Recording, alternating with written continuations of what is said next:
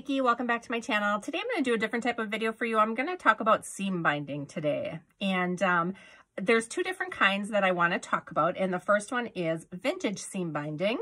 And you're going to find this in thrift stores, antique stores, rummage sales. These are the places I'm going to look. And it's going to come in something like a package like this. These are unopened. Usually you find them half open, half used. You know, sometimes it's just wrapped around a card like this. This is literally how I found this one. I was actually at an antique store, and there was a vintage sewing box there, and I was going through it, and it had all of these inside, and it was just kind of like this. And I went down there, and I had bought a few other things, but I said, you know, I'm just interested in this. I didn't want everything that was in there. What would you sell this for? And he said, you can just have it. So, you know, there's not a ton on each one, but this is what the vintage seam binding is going to look like. And the vintage seam binding is really good quality. It's going to have like a silky kind of sheen to it, and it's going to be, it's not going to be transparent. And you'll see what I mean when I show you like a newer seam binding. But what I found out with these is a crafty friend of mine, Deanna. Hi, Deanna, if you're watching. I'll link her Instagram down below. She just started a crafty Instagram recently, so make sure you go give her a follow. But she had sent me some bows made out of this seam binding, and she did this really pretty double loop on them. And I just love how they look, and they just make a really neat addition to your crafts. And for some reason, this vintage seam binding works the best with these. Like, they make the best bows, and I'll show you how to make those in a second here. But you can see all the different colors that they come in.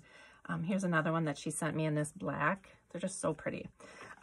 There's two different color reds. I've got two different shades of green here that I took off of the paddle that it comes on and put it on my own. These are just some extra ones. I don't know if I'll save those or not, but here's like a beautiful shade of blue. I mean, just look at the different colors here just in what I have here with blues. And there's another one there. This white one has a little bit of a pattern on it. Here's a couple different browns. And what they used this for back in the day was, it was kind of a decorative piece. Like, it would fold in half, and it would be kind of just an added decoration on the edge of a piece of clothing. So it would be like, you would sew it on like that.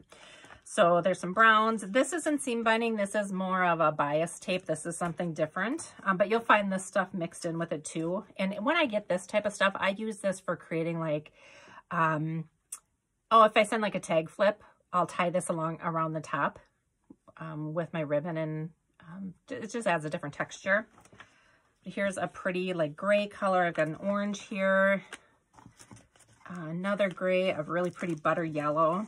So yeah, I just have all different colors here that I just keep them. I kept them in this little box right here for now. These are all the free ones I got. And then the rest I took, and I actually have them in with my trims and ribbons around cards like this. But let me quick show you how to make this bow. It is so easy, but I think it's just really a pretty embellishment. So I'll use this brown here. Take this off. So you're just going to use your fingers for it, and I don't have a certain measurement, so I just kind of play it by ear. You're going to keep long enough for a tail. So whatever you keep down here is going to be one of the bow pieces. So however long you want this, that's how much you're going to leave down. And you're just going to weave it between your fingers. So you're going to start by going over your finger here. You're going to go under, over, and under. So then you have your two loops here, and then your two loops here are what's going to make the bows.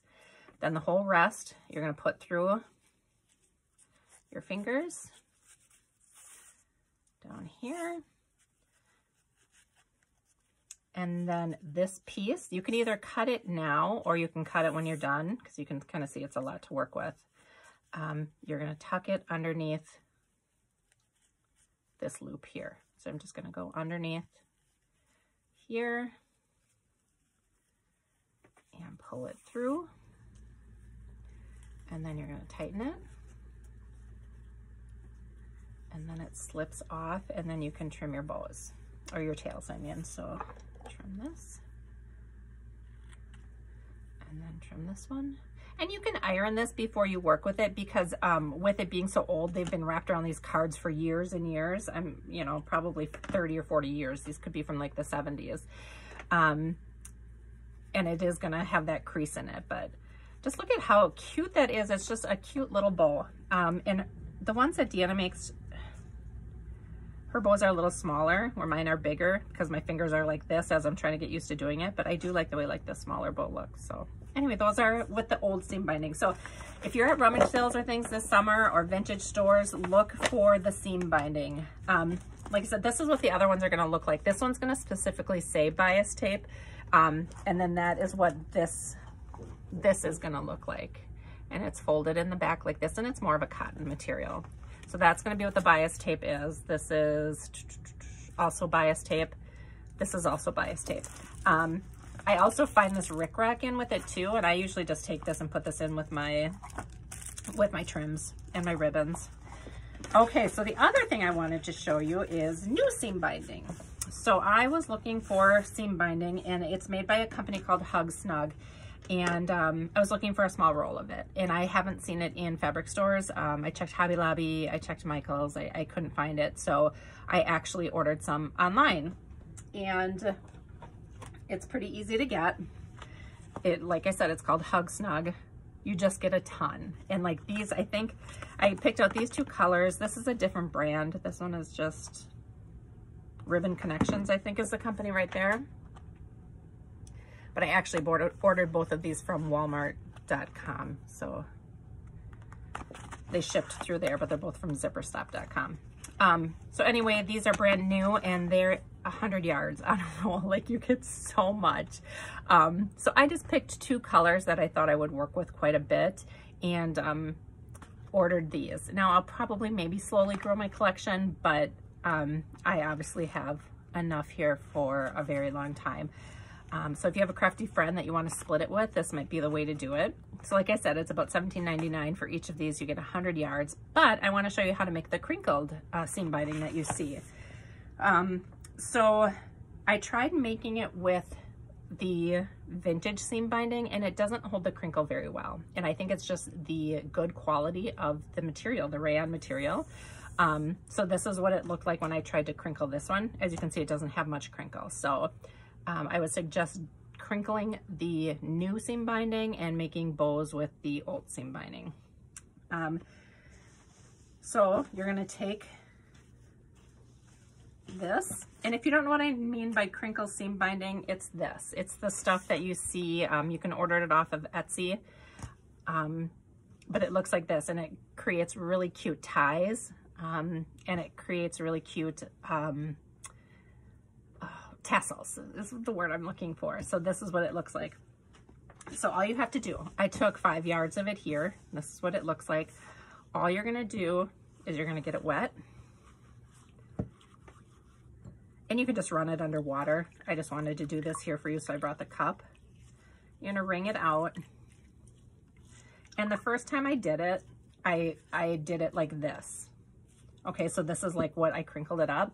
And it turned out like this. And in my opinion, that's a little too crinkly. It looks a little too messy. So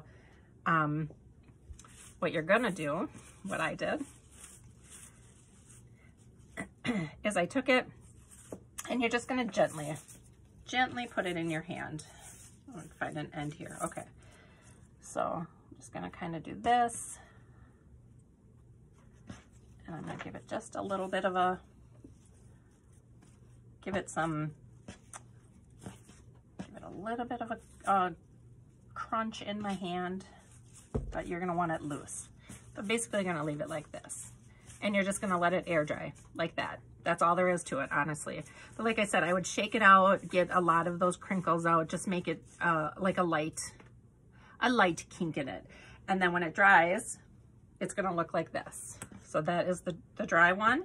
Here is the peacock color one, and I think they're absolutely perfect. So like I said, if you want to get a crafty friend and go together on the seam binding, that would be a great idea. Otherwise, you know, if you want to just start ordering one at a time. Just, I know like I use pink a ton, so pink was a no-brainer for me. I know I'd get my money's worth out of it, but super easy way to make your own seam binding, and always have it on hand. So if you guys have any questions, let me know. I hope this was helpful for you, and I'll see you in my next video. Bye.